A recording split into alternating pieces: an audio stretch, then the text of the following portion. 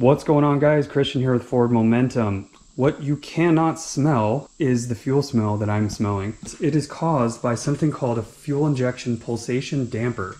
This is a new one that I've already put on here on the bank 2 side. I have one that's leaking and I can smell it in my garage. The other one is right here. I know it's dark, but that's where it's located. So what we're going to do today is we're going to replace that fuel pulsation damper. We're going to remove all of this, and we're going to pull the fuel rail off as well, and we're going to service the injectors. So you're going to get kind of a 2-for-1 episode here.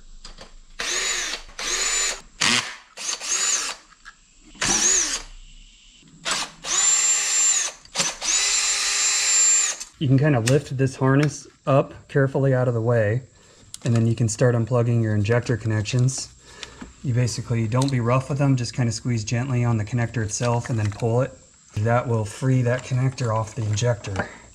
Everything should be pretty accessible here, and it should take you down to the point where it's really a matter of disconnecting the fuel rail now and the damper and lifting it up and out of there. So here's the damper. As you can see, it's wet, and that is because there's a screw missing from the top of that damper, and it is weeping fuel, and that's what I was smelling. Okay, since we'll be working around open fuel vapor, let's go ahead and disconnect the negative battery cable. 12mm nuts will break your fuel rail free. That's what I'm doing right now.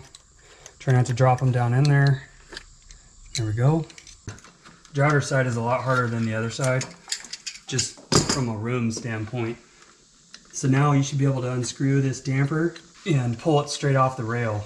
And watch out, because there's a couple washers. There's a kind of a star washer that's going to be on the top, and then there's a different washer on the bottom part, and you don't want to lose them if you don't have replacements. So here's your damper, and as you can see, there should be a screw in the top of that, and there isn't. Somebody put in a flathead and it came out. This is the one that goes on the bottom of the banjo fitting, in between the banjo and the rail. Once you have the damper off, you should be able to get this rail out.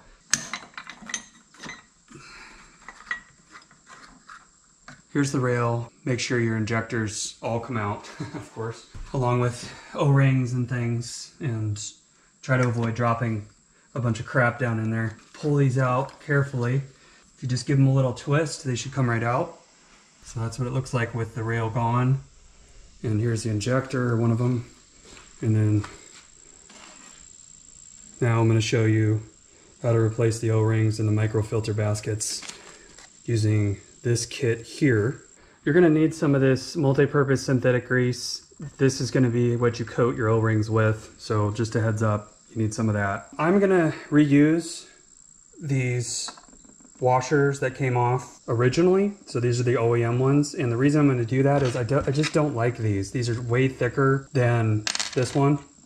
The fuel pressure in the system is not that high. We should be okay. I was fine on the bank 2 side. I never had any issues. I'm gonna go ahead and start going injector by injector and showing you guys how to do this. In the top of this injector is something called a micro basket, and it's gonna look something like this.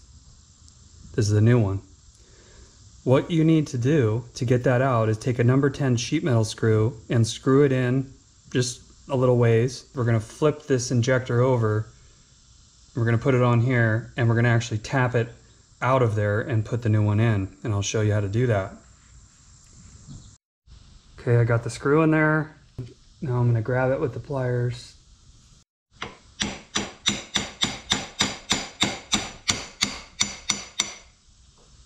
There it is. Okay, I'm taking all the O-rings off of this now, all the old ones. Okay, they're all off of there. You're going to hammer in the micro basket into this, the new one. You should be able to drop it into place here at the top, and then just very lightly tap on it.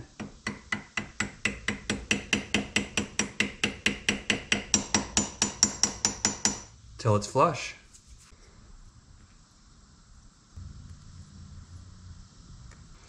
And now for the O-rings. 1 and 2.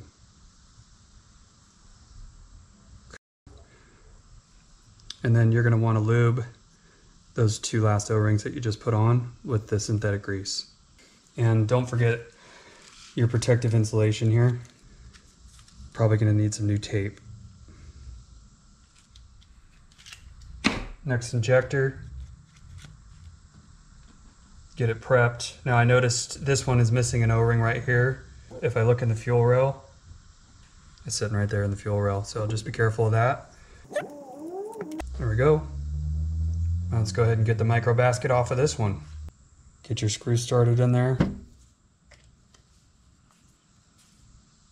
Don't force it too far.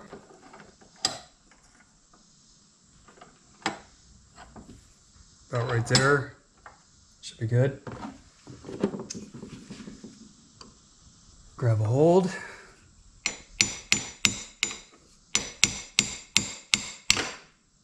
There it is, right there. That one came out much better than the rest. I know it's hard to see on the camera there, but it looks like the micro screen is very dirty. So it's good to replace these. Flush. Okay, it's good.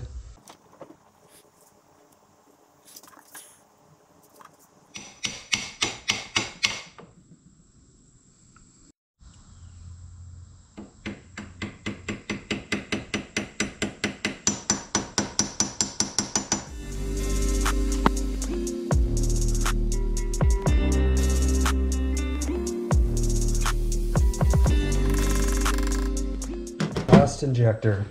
Putting the last few of these on.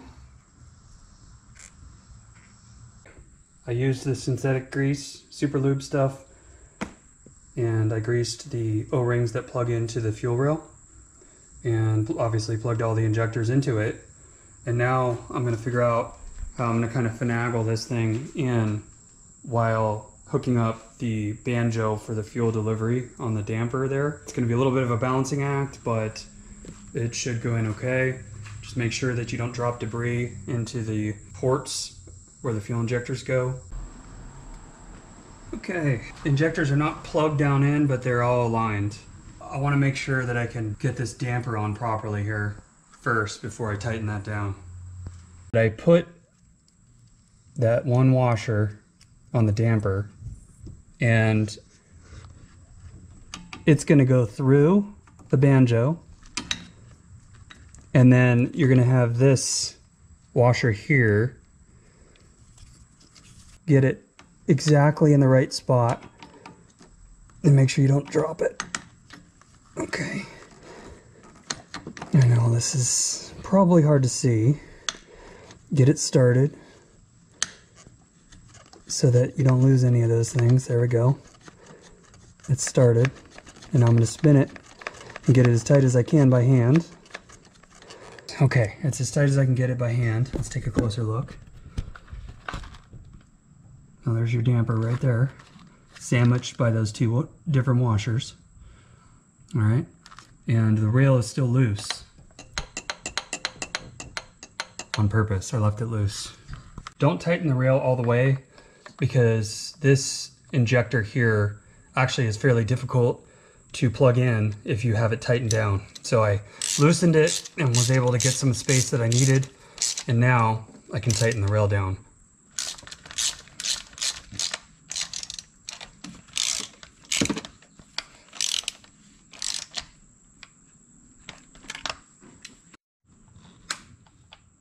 Coil pack's plugged in.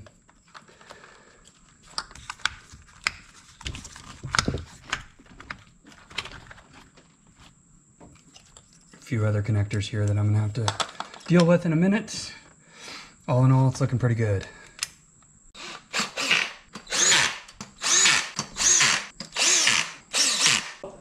Time to plug in the negative. Pretty sure I have everything hooked back up properly. And I'm gonna start it up and look for fuel leaks. Go through and double check all your connections, make sure your coil packs are all plugged in, your evap system, everything's in. I'm going to leave my cover off just for now, just to make sure that there's no fuel leaks, but tools are all moved. Everything's looking pretty good. I think I'll go ahead and fire it up and see what happens.